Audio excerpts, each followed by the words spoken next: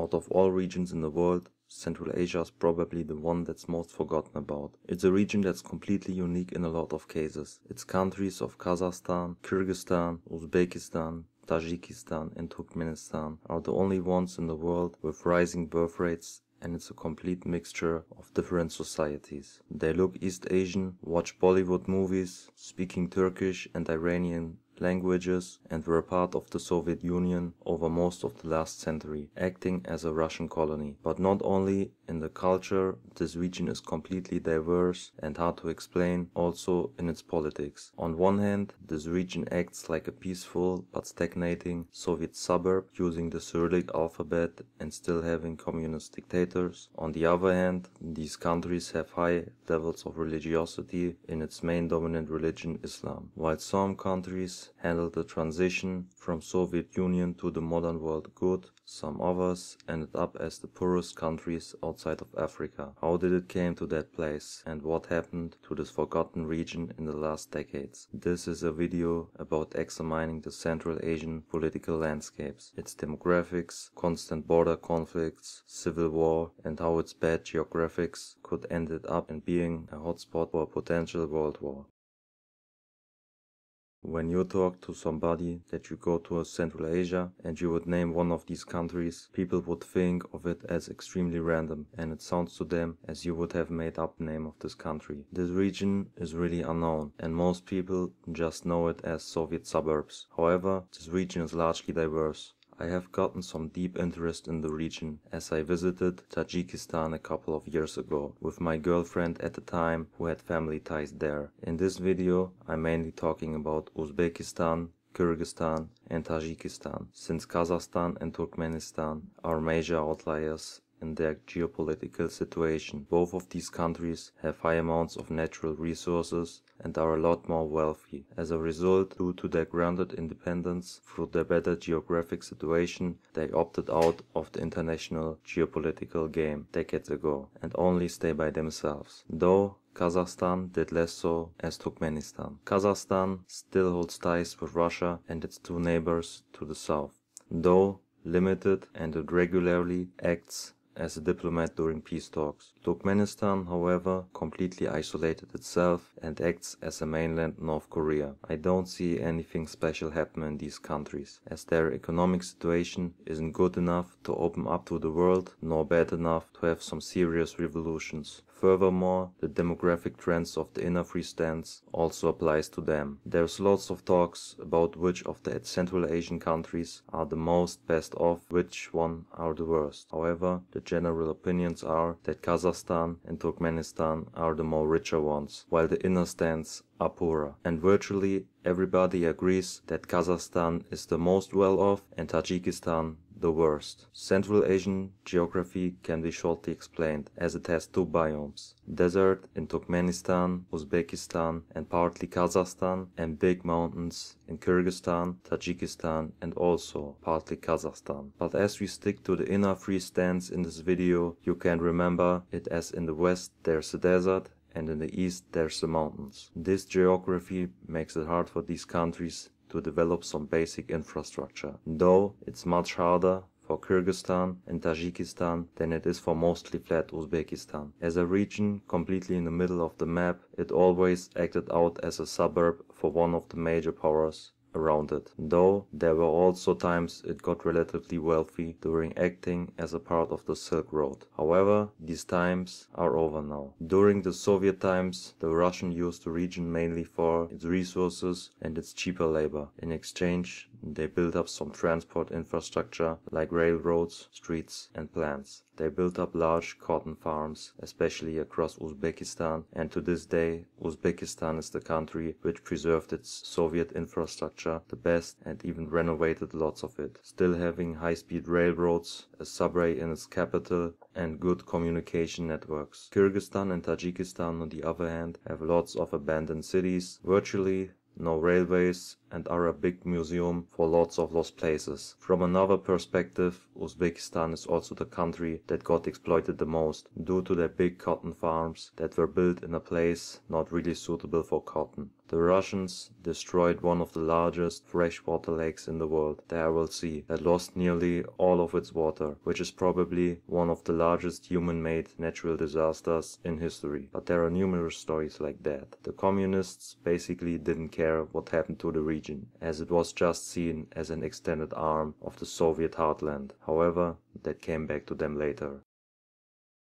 As in all Soviet countries, a lot of Russians settled there during the Soviet times for work, military and political purposes. However, after the fall of the USSR, the share of the Russian population fell in all of the Soviet countries. This trend was even harsher in the Central Asian countries. In general, Uzbekistan, Kyrgyzstan and Tajikistan saw a lot of the same trends happening that happened in a lot of post-Soviet countries. Fall of fertility rate, huge emigration, mostly of Russians, fall of life expectancy, fall of GDP per capita, increasing in poverty and conflicts. However, in these countries, these trends were a lot more extreme than in other Soviet countries, as Tajikistan and Kyrgyzstan ended up as being in the top 5 of the poorest countries on earth for some time. The fall in life expectancy wasn't only due to suicide, drinking and substance abuse, but also due to high levels of starvation and conflict, especially in Tajikistan. Fertility rate dropped significantly, nearly halving in most cases, though none of these countries ever came significantly under replacement levels. During Soviet times, the fertility rates were high,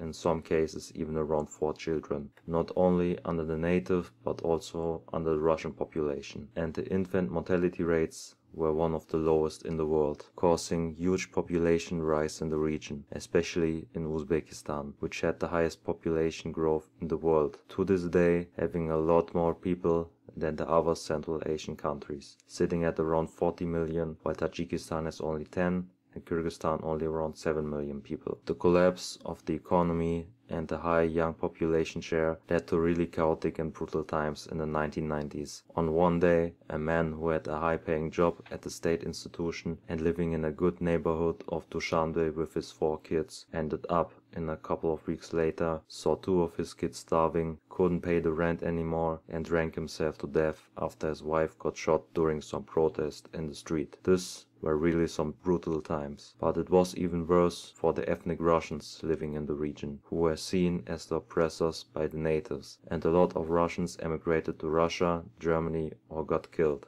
It was the most harsh in Kyrgyzstan, where lots of Russians resided near the lake Issyk-Kul in eastern Kyrgyzstan, which was used as a holiday resort for rich Soviet people. Lots of the nice houses got burned down by the Kyrgyz people during the 1990s. The Kyrgyz people in general are kinda like the French people of Central Asia. They like to protest and they wave their flag no matter if they are in their own country or abroad. Due to the violence in the streets and rising unemployment, a lot of people seek refuge in rural areas. Mostly they had some family members still living there and they just moved back. That led to a creation of lots of farms in which 3 or 4 generations lived under one roof again. The rise of the rural population and the hardships these people faced during the time also led to a time of rise in religiosity, which was restricted during communist times and still wasn't greeted that well in the transitioning time. This restriction led to a rise of Islamization, especially in Tajikistan, in which these factors ignited into a civil war, causing lots of the most extreme Islamist soldiers, mostly men, to leave to Afghanistan. To this day, when you go to the region, you generally see more women than men, because a lot of men fled to other countries, and since the 2000s a big share of the male population starts to work abroad,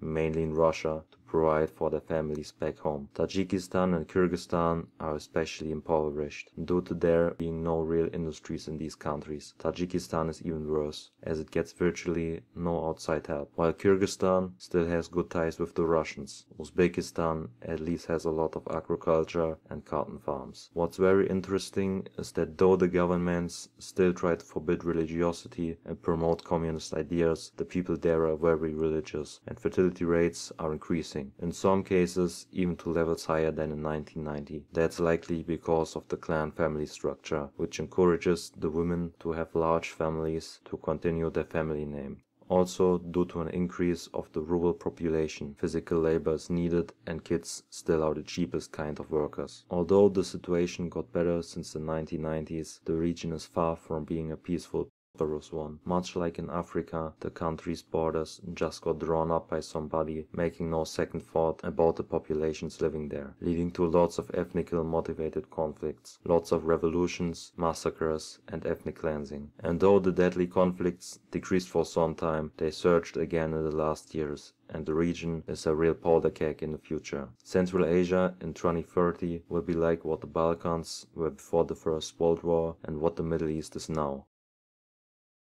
Now we come to another big reason why I mainly only talked about the three inner stands, the Fergana Valley. When looking at the population density map, one can see that the population isn't equally spread over these countries, but most people only live in a tiny bit of land at the tri-border crosspoint. While most of these countries' geography consists of uninhabitable desert and mountains, in the Fergana Valley there is lots of arable land and fields that are suitable to live. Everybody wants this tiny part of land, in which about 15 million or 30% of the region's population live. Most of it belongs to Uzbekistan, though Kyrgyzstan and Tajikistan both have major shares of the population living there. The Soviets knew about this. That's why they put lots of their money to make up major cities outside of the Fergana Valley to build them up as capitals, like Frunze in Kyrgyzstan, Tashkent in Uzbekistan, and Dushanbe in Tajikistan. That's why all of these capitals are far outside of the Fergana Valley. However, the valley is still important and there's lots of confusing ethnic diversity and borders with exclaves making absolutely no sense. Though the population is rising overall in these countries, it's rising a lot more in the Fergana Valley, as the levels of national pride are logically even higher there than in the rest of the country. Also, there's lots of inner migration from the countryside to this region. The rise of population of three different ethnic groups are fuel for very dramatic events in the future. But this is not the major problem, it's only the tip of the iceberg. The region is very dependent on water, but the sources mainly are inside of Tajikistan. There are two major rivers, the Amu Darya and the Sirdarya, which provides fresh water for the whole Fergana Valley, and even beyond to the countrysides of Uzbekistan and Kyrgyzstan. However, Tajikistan has some main electricity problem, and it has very bad ties to its neighbors, who basically bully Tajikistan for the mountainous terrain, cause its major roads pass through Uzbekistan and Kyrgyzstan. Since the fall of the Soviet Union, the Tajik government wants to build a dam to control the water inflow of the region and to cure its electricity shortages. However, building this dam could cause a powder keg to explode. I think that's the main reason why this dam wasn't built yet, but one day the project will be completed and there will be some diplomatic issues causing Tajikistan to stop the water inflow to its neighbors. That will lead to two potential outcomes: starvation, war, or both.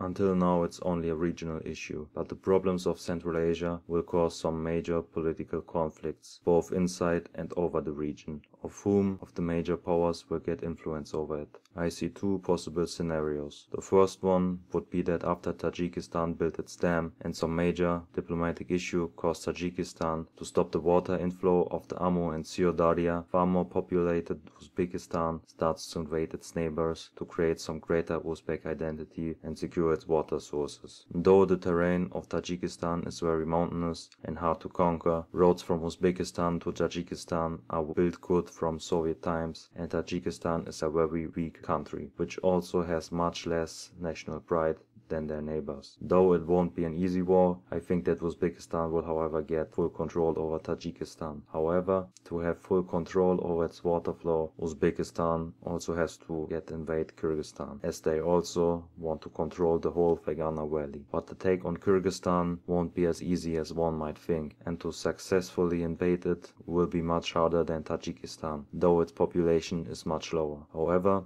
Kyrgyzstan has more major population centers in the Fergana Valley than Tajikistan has, and they have much higher military presence in the border region. Also, the Kyrgyz military is more experienced than that of both of its neighbors, due to having to fight off some revolution in Kyrgyzstan approximately every 10 years. The Kyrgyz are also very nationalistic people, and if they start big revolutions over some corruption case, they won't react that friendly to potential invaders. Also, the Russians have much better ties to the Kyrgyz than they have to the other countries in the region, and none of the outside powers want a new big player in the regions. That's why I think that China or Russia, or both of them, will buff Kyrgyzstan military to protect it. I could actually think of a future in which Kyrgyzstan tries to put the whole control over the Fergana Valley and create some horrific apartheid-like situations there, as most of the population in the valley is made up of Uzbeks. Kyrgyzstan would geopolitically be a completely other country if it has the control over this tiny bit of land, as it would have a much higher population and would become the hegemon of the region. That would be very beneficial to both Russia and China, as they would at first have a new important ally in Central Asia with access to huge cotton farms, and also because there wouldn't be just one huge power in Central Asia, but two, as Uzbekistan still has some population centers outside of the valley. In this case, Uzbekistan would become an American ally, as Uzbekistan would sit in a strategically good place for the US, not far from its main rivals. Another potential future I could think of is that both Kyrgyzstan and Uzbekistan team up and invade Tajikistan to get control over the dam. I don't know how, but either they would split up the country, for example Kyrgyzstan gets the water resources while Uzbekistan gets the Fergana Valley, or they would go to war against each other. This future is not that unlikely, as Uzbeks and Kyrgyz are genetically and culturally much closer than they are to Tajiks. In that scenario, Tajikistan would turn to India or the US to seek for some protection, while Uzbekistan and Kyrgyzstan might get some help from the Russians. However, I think that in this scenario, one of the major outside powers would attack the newly formed bigger country, as nobody wants a big influential power in the middle of the map. In both of these scenarios, Kazakhstan would either try to arrange peace treaties, do whatever the Russians told them to do, or just be passive and eat popcorn while watching the thing, alongside Turkmenistan. Whatever happens, Central Asia is up to no good, and in 1 or 2 decades it will be a major topic in the international news. Let's hope for the best. Cheers.